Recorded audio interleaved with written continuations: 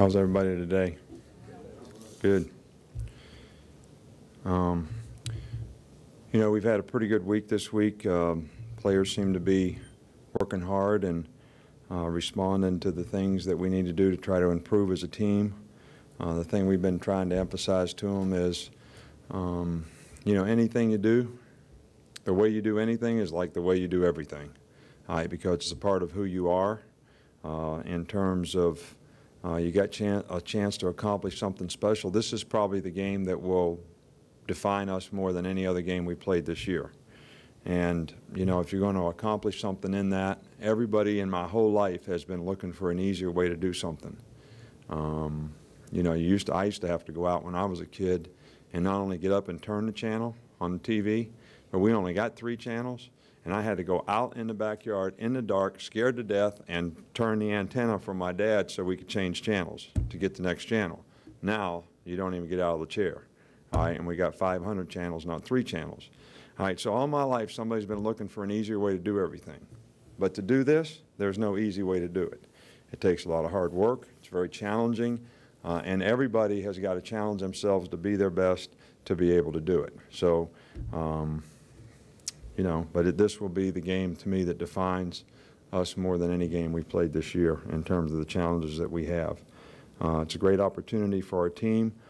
They've got a very good team, and be a very difficult place for us to play, and it'll take a lot of poise on our part to be able to compete the way we need to compete every play in the game to do the things we need to do to have success.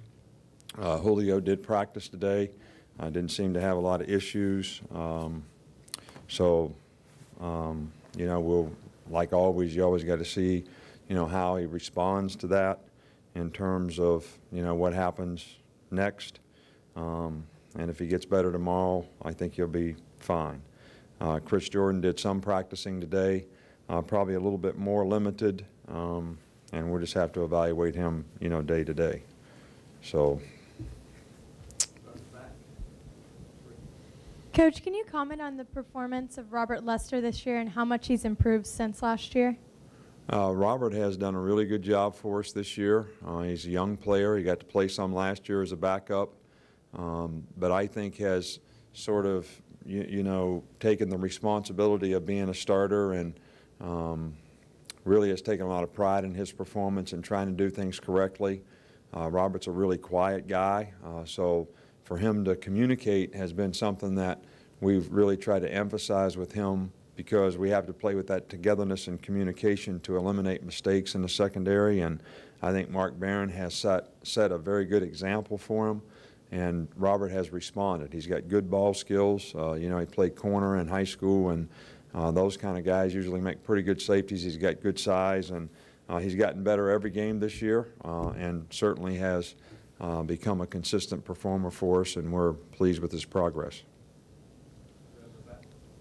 Coach, can you speak on Greg McElroy? He's one of the leaders on offense. He doesn't seem to get rattled when he goes through tough stretches of the game. Can you speak how important that is to other players on his composure and everything during the games? Well, I think that when you're the leader, I think everybody expects you to sort of set the example of how you're going to respond to every situation that comes up in the game. And I think Greg, one of the great parts of his personality is, you know, he's a very bright guy. He doesn't overanalyze things. He always can play the next play. I think this year he's learned how to do that even better than a year ago in terms of shaking off a bad play or whatever. But he's actually so poised and so good. You know, he got hurt really in the second quarter and nobody knew it. He got hit in the head when he scrambled once and got hit over on the sidelines, and you know, it really affected him, you know, in the game, I think. And we didn't know it until the fourth quarter when he called a play wrong and a formation wrong, and then tried to run the play that we signaled. So I said, something's not right here. But anyway, and he said he was fine. He says, I've been shaken up before and been able to play through it. So, you know, you're talking about a special guy who has special personality, very smart, like having a coach on the field, and really affects all the other guys in a very positive way because he does have a lot of poise. And I think all the other players have a lot of confidence in him. Coach, you said this game would define you, be the game that would define you the most? Why, Coach? Well, because I think it's the biggest game we played to this point against a very good team, you know, in a tough circumstance on the road. We didn't play very well on the road at Arkansas to start the game, and I think if we have shown maturity as a team, it's going to be important that we can start fast and finish strong and play through 60 minutes of whatever happens and be able to overcome whatever adversity occurs, you know, in this game. And that's just the way I feel.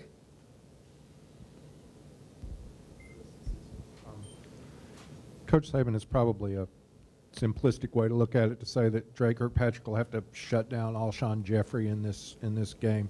What actually has to happen for you to kind of contain him as South Carolina's top receiver? Well, I think, you know, the guy has got great size and has been very productive, and they use him very well in his, you know, in their offense. And I don't think it's just going to be Drake Kirkpatrick. It'll be, you know, whoever's playing against him will have to do a really good job against him. And I think the big thing is, you know, how do you play the vertical passes? You know, I think the guy's going to catch some passes in the game, but when they try to throw him the ball down the field for big plays, which he's very good at, they're very good at, especially in the red zone, and they must have tried 5 at least on us last year in the red zone to him.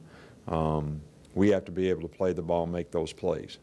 And I think eliminating the big play with him is probably the most critical thing that our corners need to do, you know, in this game.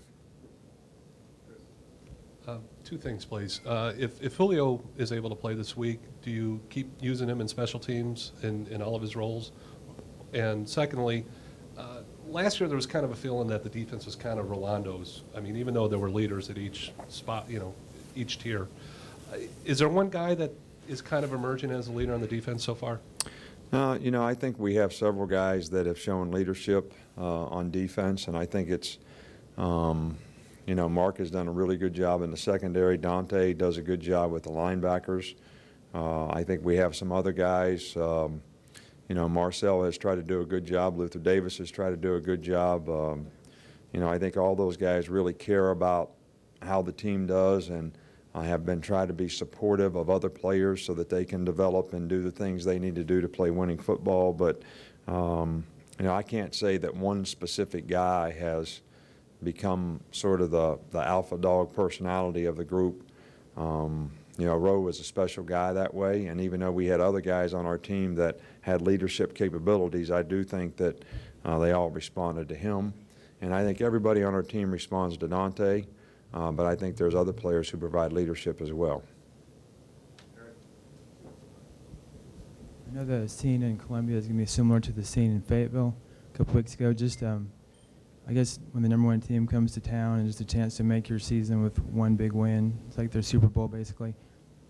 Just basically what your thoughts were about what you learned from a head coaching perspective about how to psychologically prepare your team for that type of mindset from the opponent when this is their Well, Super Bowl. I think the first thing, you know, the team's got to be convinced of is it's about what they do. I'm talking about what we do. You know, that none of those things have any effect on the game unless they affect you.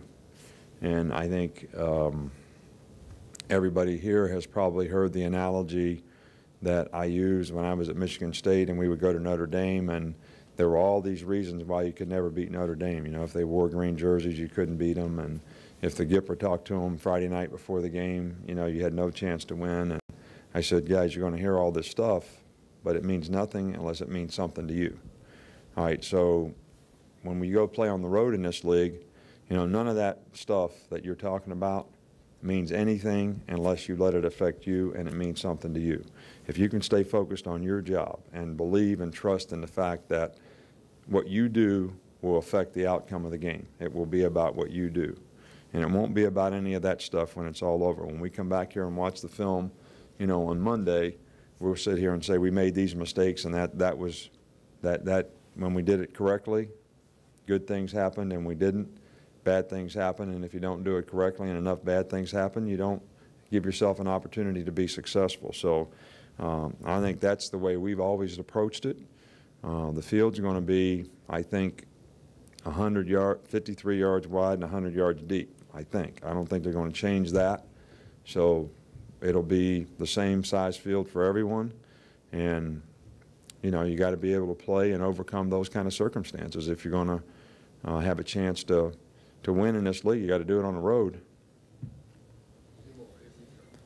Coach, just 2 questions from me. First off, could you talk more about what happened to Greg in that game? You said, you know, he didn't call the right play, I think is what you said. And then the other. Yeah, that was later in the game, and you know, so he'd gotten dinged a little bit and didn't let anybody know it, and it didn't affect him. I mean, he did play, you know, well in the game, but I was just using that as something that, you know, a lot of guys would have struggled to be able to continue to function, you know, if they got hit that way. And you know, with him, he just overcomes just about anything that comes his way. So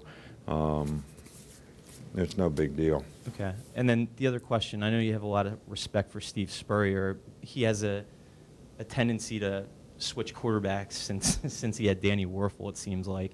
Just what are your thoughts on the rotating quarterback system, regardless of who's doing it?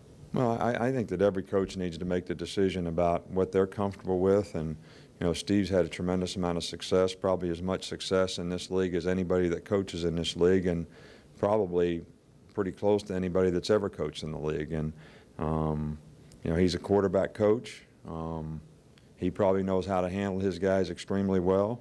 They all seem to play pretty well and, you know, do a really good job for him. So, you know, it's what works for him. And that's his decision and that's his choice.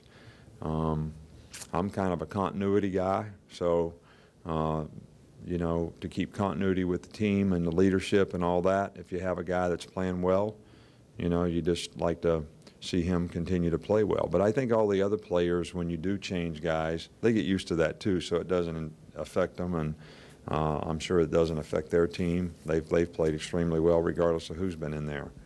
But we have a lot of respect for Garcia and what he's done, and he's a very good quarterback in our opinion.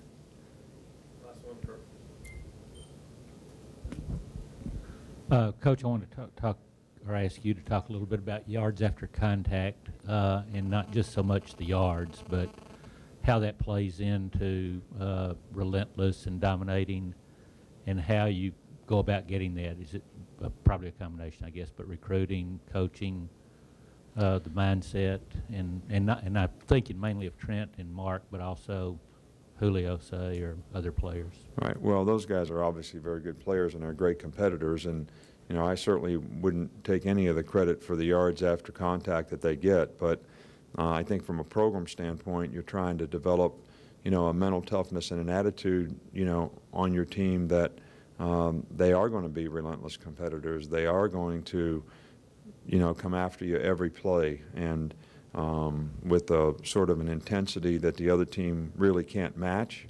And, you know, that's the kind of attitude that we try to build on our team.